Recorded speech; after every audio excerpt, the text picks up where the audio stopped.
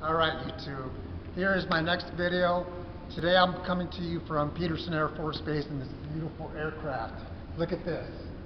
Access to this great information. Today's topic is having an emergency fund. Very, very important. Because I guarantee that you, just like me, will one day have an emergency. 100% guaranteed we will have an emergency. The question is, how are we going to handle that? Will we have the finances to handle that? As you know, let's go ahead and take a walk over here so you can see this great museum. When you have an emergency, it's a very stressful situation. It has been for me.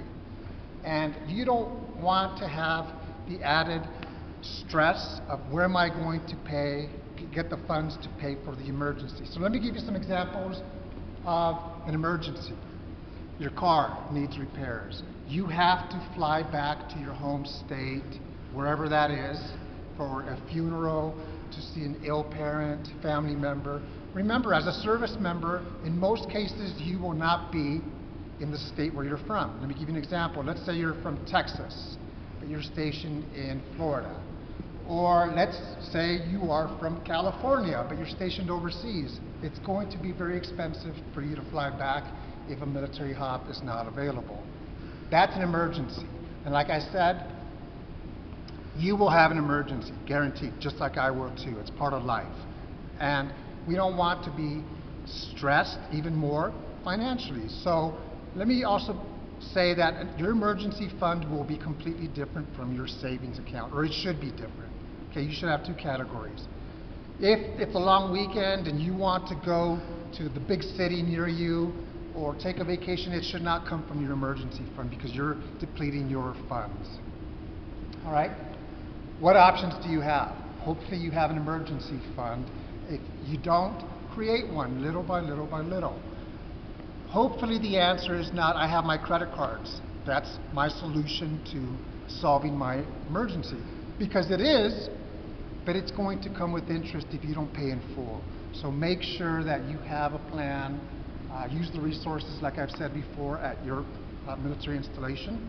Look at this great sign out complex. Okay?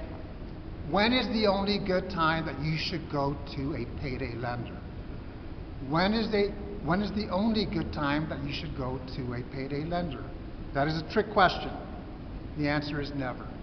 Never go to a payday lender. There are better sources. If you do not have the funds as a service member for you to get assistance, Airmen and Family Readiness Center, Fleet and Family Support Center, Army Community Services, Military One Source are options that you may have. Okay, use those before a payday lender. So the next question is, how much should you have in your emergency fund? Great question. It's going to be different for everyone. I will say, at a minimum, your goal should be to have $1,000. Maybe you've heard Dave Ramsey talk about that, and that's absolutely true. Look at the big picture. How much debt do you have? If you have a lot of debt, then try to reduce some of that debt as well. But if you're a single individual, $1,000. If you have a family, maybe more. I'm not going to tell you how much you should have. The norm that you may hear is you should have 3 to 6 month expenses in your emergency fund. I realize it may take you some time to get there, but I've been there myself, and it's taken me some time to where now I have an amount that's comfortable for me and my family. Hopefully you enjoyed this very brief tour of this great museum, and we'll end with this. My next video is going to be on the topic of finances and fun. You have to have fun as well. Make sure you have fun because you work a lot of hours and you're on standby all the time. Your budget was my second video. This is my third video. This is an emergency fund. In a few days, I'm going to shoot one called Fun for service members.